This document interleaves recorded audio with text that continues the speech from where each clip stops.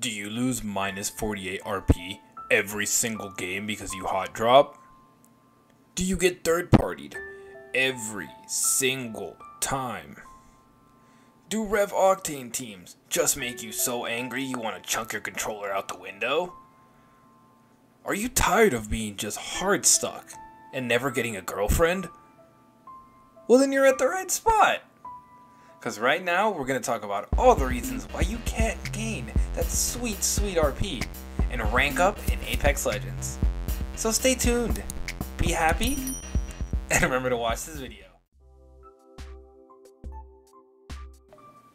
Reason number one you are struggling to rank up in ranked Apex or gain RP is that you consistently drop the hotspot every single game, or you drop a contested every single game, or you drop on known, like amazing loot POIs, or POIs that you always know people are always going to. Let's say, I don't know, Countdown or East Fragment, you know, Sorting Factory even. Places that you always know people are trying to go to because it has well-known loot, you know? That the loot's pretty good there. Why is this bad? Because you're dying off drop a lot. This may not hurt you if you're doing it in gold or silver, maybe even platinum. It doesn't hurt as much, but once you get to diamond, and even platinum, I would say, you can just not be dying off of drop. Getting the max loss of 48, 36, let's say even 28 if you're, you know, a lower level player, you don't want to be losing that. That's a lot. Usually that could be one full 20-minute game of worth of RP, and you're losing it like that. And you guys know how much getting a 50-point game in diamond or platinum means to someone. That's a lot of work sometimes to get those kills, a lot of stress, a lot of rotation, a lot of ring knowledge, and to throw it away in 2 seconds is, I think, something ridiculous to me. And it is a mistake that I see a lot of hard stuck players commit, and I think it's so easily fixable. You know, if you have trouble knowing where to drop, look behind you when the ship's going. Look at the number of people in the ship. Or did a lot of people drop early? That means that late spots are probably going to be open. You know, are there a lot of people in the ship still waiting? Then try and drop earlier, because a lot of the stuff at the beginning of where the ship was going over are probably clear. Are you contested? Do you have communication? Are you playing with a well-known team? Are you playing as a solo? Those are also questions that you have to answer for yourself. But for the most part, I tell you, if you're dying off of drop a lot, like, stop landing contested. Because it either means that your skill level for fighting with whatever guns, armors, stuff you get is, you know, maybe not there, or you're just getting screwed by RNG. And in Apex, a game with a lot of random stuff, you want to be able to control as much as you can control. And one thing you can't control is where you drop. So if you're the jump master, try and do everything you can to make your team land on the ground, loot calmly, and be able to put yourself in a spot to where you're actually going to fight, you know, where you can actually take a 3v3. You don't ever want to die for free. I'm going to show you guys a clip where I literally died for free, and it was just like minus 48 in diamond, and it sucks because it hurts a lot to get minus 48. Let's talk about this clip really fast. So in the clip that I was talking about, we land and we contest Countdown. Countdown is heavily contested this season because some of the loot situation on World's Edge wasn't that great, so a lot of people love going Countdown because you can get very easily a blue or a purple, you know? So a lot of people contest it, you land in the center of it, and you get good loot. The problem is, hey, maybe you get the good loot, the good armors, but if the other team that contests lands on both sides of you, gets all the guns, then it doesn't matter if you have the good loot. If you don't get good guns, like, there's nothing you can do, you have to run away. And if your team isn't well coordinated, what's gonna happen is kind of what happens in this clip, you know? You drop, maybe one of you gets a good gun, we got really good armors here. The problem that you see is, like, we just don't get any good loot, while our team is also very uncoordinated and everywhere. And our teammates commit the mortal sin of being so hyper-focused, and they put blinders on, which is a topic I will talk about later in this video, and they just don't understand that we need to just leave and get more loot. And this is what happens when you contest. You will just lose your fight, even if you get the, let's say, better armors in this situation. But there's a lot of times where you take these contested fights and all it does is lose you minus 48. And losing minus 48 is a lot of points in Diamond, because you have a lot of games where you maybe only gain 20, 30. Maybe you only get plus 8, and then you throw it away after a 20-minute match. You know, that hurts. So guys, you guys can just not do this. Do not do what my teammates did here. Do not contest these spots unless you really, really trust your team, guys. It's just not the best way to play ranked. Another reason why you guys may not be performing as well as you want in ranked is that when you're playing with a team, you guys play too spread out. You guys are either running around too much, you guys over loot and one guy spreads out, you want to rotate but one guy's still looting, and you guys just tend to be away from each other. You guys are more than a few seconds away from each other, and in ranked, in higher level lobbies, you should not be more than 1 or 2 seconds away from your teammates. Why do I say that? Because higher level teams, obviously higher level players, are gonna always want the easiest fight. What does that mean? They're gonna always find and pick out who is the guy that's away from his team, who is in the vulnerable spot, who can they like all team shoot to immediately get out the game and make it a 3v2. Every high level player, high level team is gonna be looking for those easy knocks, easy KP. So play close to your team. It makes such a huge difference. No matter if you guys have great communication, bad communication, no communication. If you're just close together, you'll be able to cover your teammates while they need to heal. You'll be able to just push away third parties because you guys are all close together. Push away a Revenant team if you get pushed. Playing together is just as vital as communication, because the main thing about Apex is you want to not get knocked. So you want to stay up, you want to stay alive, and you got to support your teammates. And the best way to do that is by being very close to them. Even if they can't call out that they need help, being close to them, allowing you to maybe also team shoot a guy, make it an easy fight for you, is very crucial. So stay close to your teammates, try not to get too far apart from them, and I'm sure you guys are going to start performing better and winning a lot more fights as well. The next reason I want to talk about that you guys may be losing a lot of RP or not ranking up in Apex is that you tend to get tunnel vision on a fight.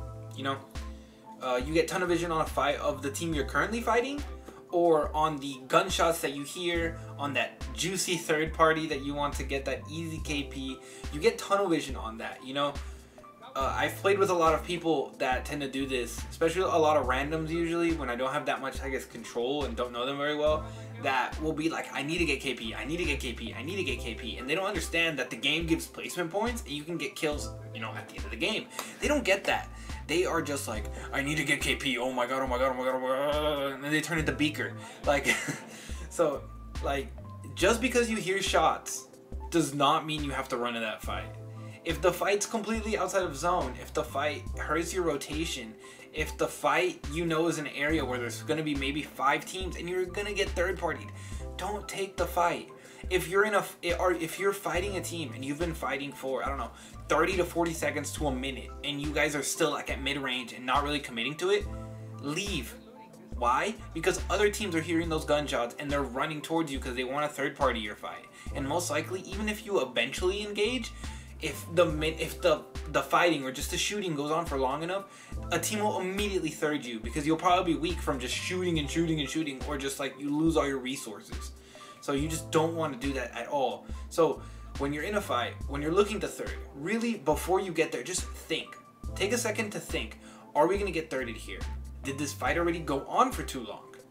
Is this going to hurt us getting into the next zone? These are all the questions that you have to get, because it can easily get you killed and ruin a game that could have been good, but because you couldn't clear your mind of going like to get that KP because you needed it right then and there, and that ruined your game, you know, you're gonna keep leaving RP and KP on the table because you want to keep fighting in that mid game area instead of just being like, you know what, we can get the best spot in zone and then get those 2-3 KP later, you know. So sometimes you have to just sit back, take a break, be like, you know what, I don't think I need this fight, or we need to leave this fight, we're not in a good area.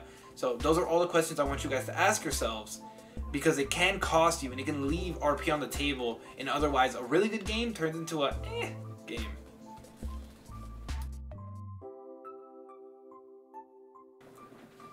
So this next reason kind of ties into what I just talked about, getting tunnel vision on a fight. And since we're talking about fighting, let's continue talking about fighting.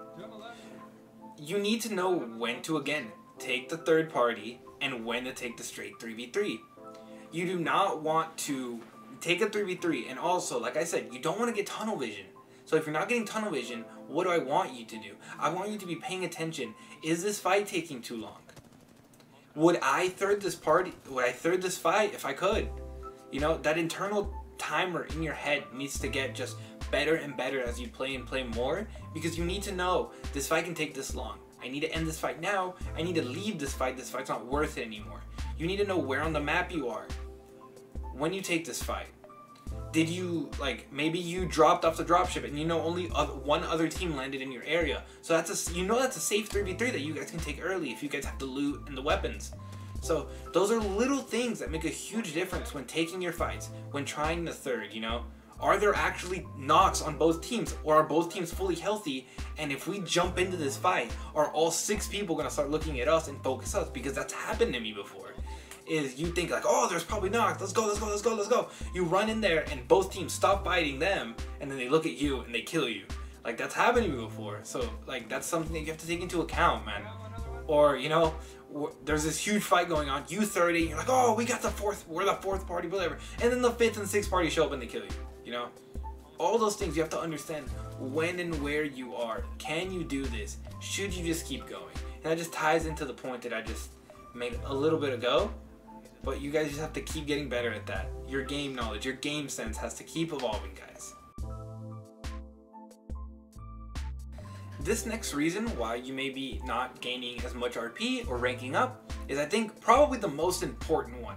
And it really ties a lot of the things together. But this is going to be, you don't have a playstyle, or your playstyle sucks. So let's talk about that. You know, are you the person that just wanders around, floats around, run towards gunshots, and then you just hope you find yourself in the final zone with a chance to win the game?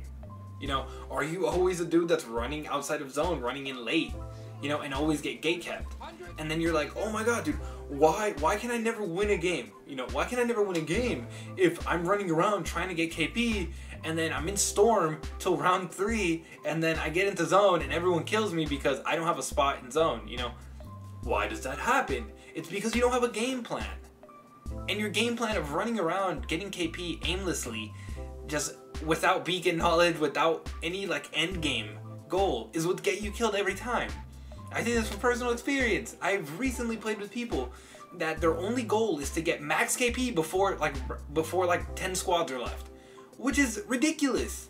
They don't ever play zone, they just wander around, and we spent like multiple games outside of zone till like rank 3, and then we would get to zone and die like 9th with 4 or 5 KP because the teams in these diamond lobbies would just like be waiting. It's like, oh, there's a team out of storm, boom, 3 teams would focus us, and we would try and fly in, but every building, every area is taken already because we're super late. You have to have a play style.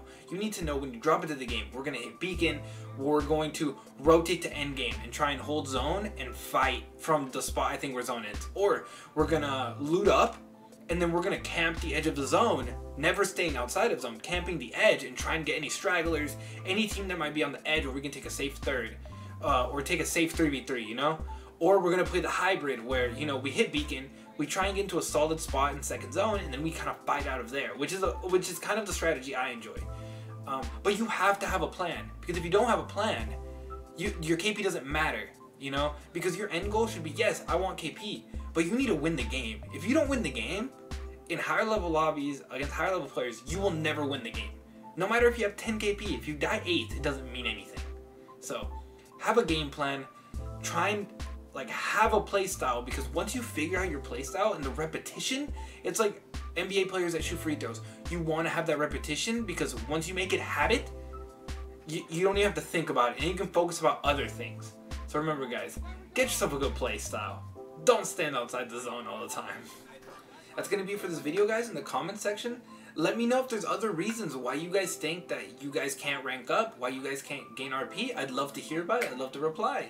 Remember to stop by the live streams, guys. We're live streaming a lot. Love to see new faces there. Thank you so much for being here, and I'll see you at the next one.